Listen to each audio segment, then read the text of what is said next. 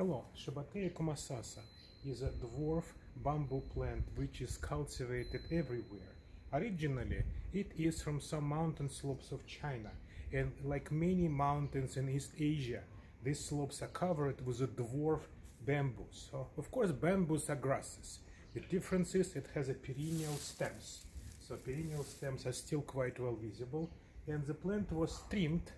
And now, like you can see that new stems grew out of rhizomes, and they actually overrun the trimmed old stems of last year. It's a very funny view.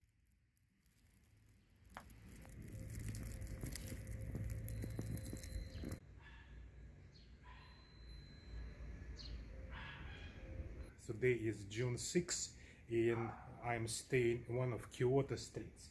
So Shibataea kumasasa I first time saw in Russian Caucasus, so it will survive quite a cold climate, and is cultivated also in United States and of course throughout China and Japan. So one of the dwarf bamboos with perennial stems, Shibataea kumasasa. Thank you.